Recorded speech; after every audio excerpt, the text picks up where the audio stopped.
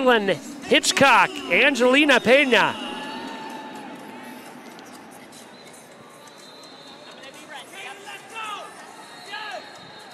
A defensive pin. Now we'll go to 130 pounds.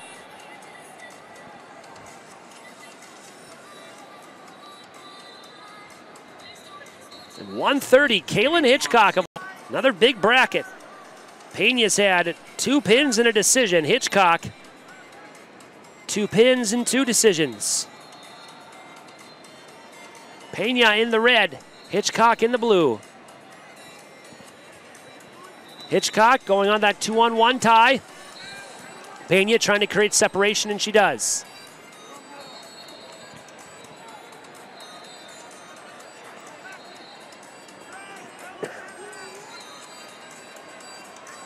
.110 left in the first.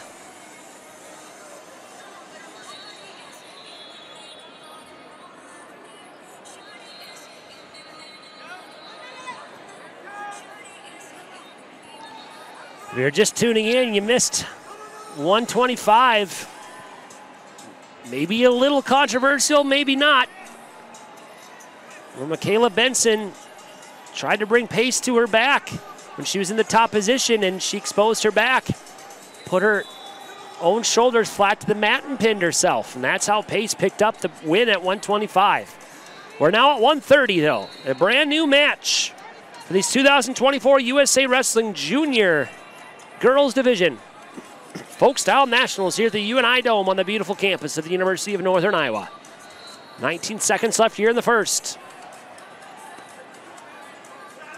I'd like to thank our sponsors, U.S. Air Force Special Warfare, Pure Clean Sports, Dahlimer, Sports Surfaces, Pin TV.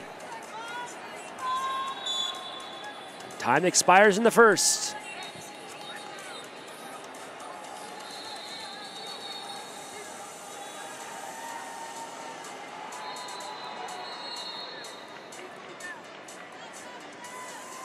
Hitchcock will pick down to start our seconds. We'd also like to thank American Scale Company, proud sponsor of the 2024 USA Wrestling 16U and Junior Folkstyle Nationals. Pena will go to work here from the top. No score in our first. Has not happened much at all in these finals so far. These girls had just been going after it matches ago, but right now, a rare 0-0 start. It's Pena. We'll start in the top position after Hitchcock picked down. Pena, though, will tug on that right arm and come across the body. You're looking for a Kelly Fireman's. Trying to cover the hips, lock it nicely. We'll reset on our feet. Hitchcock leads 1-0.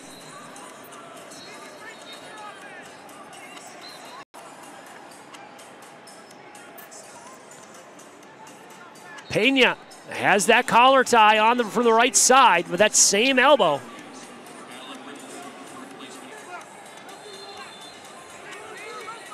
Pena tried with that takedown attempt. Great job by Hitchcock, sprawling, staying in that front head position. And now she'll try to penetrate forward with that. 20 seconds left here in the seconds. Stalemate called. We'll reset and go right back up on our feet.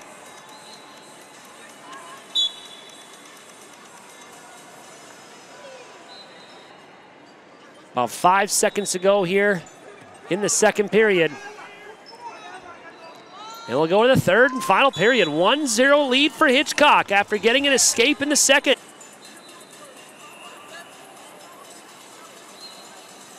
Bottom set, top cover. Hitchcock will take on from the left side. First time we'll see her from the top position.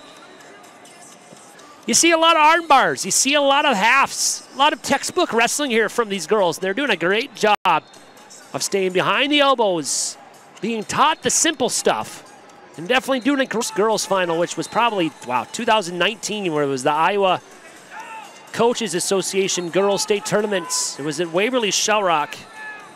And the color guy just told me a great thing that I've gone on from ever since is that girls just do a great job of listening. They can be taught so much easier than guys, and it is the truth. They definitely take direction well. very smart on taking direction, listening and learning, and a lot of these girls have been able to perfect that armbar series, that halves, just been doing well of just textbook wrestling. And right now, it's just a tough ride from Hitchcock, staying behind the elbows, doing a great job. 52 seconds left in the third. A lot of these girls, there's freshmen in high school that are winning college tournaments.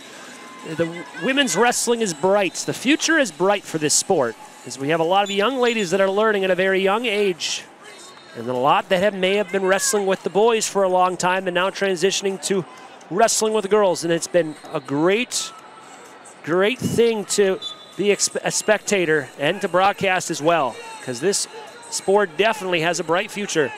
Hitchcock's got to stay behind the elbows, though. Great job by Pena, rotating on her head, trying to face Hitchcock. Hitchcock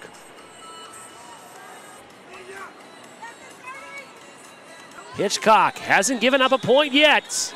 24 seconds left. This tough ride, staying behind the elbows. Now Pena will now try to come around this right side. Hitchcock, kind of a mistake to switch off with that half on the right side. Second to go in the third. We're going to have free wrestling. As time expires in the third, Hitchcock couldn't hold on.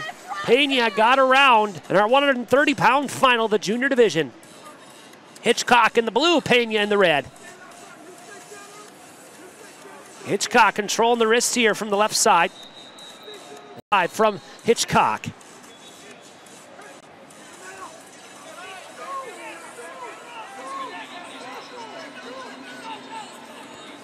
Hitchcock with that front head now.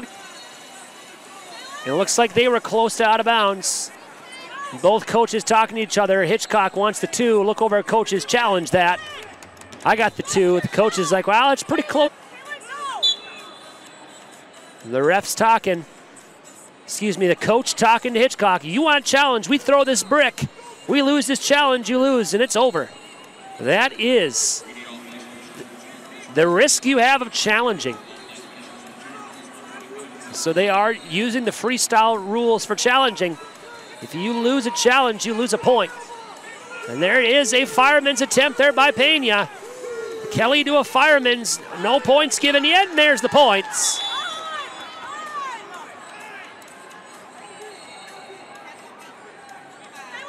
And they're going to look. Time expired.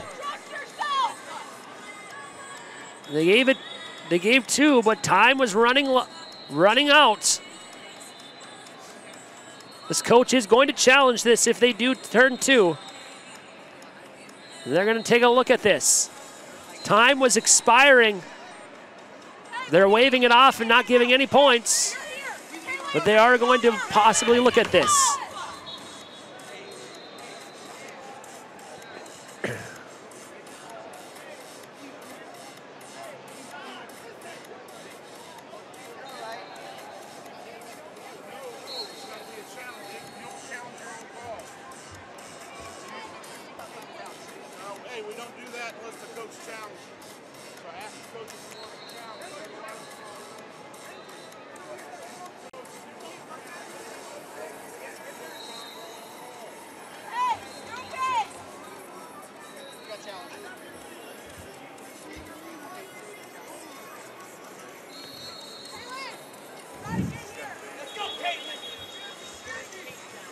They're going to take a look and see, was this takedown with time still on the clock?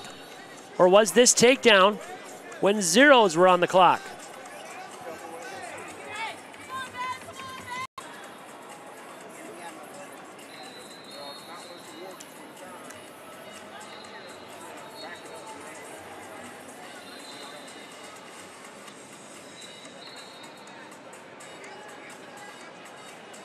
Still looking to see if time was on the clock, and if it is two. Head official coming over to take a look at things.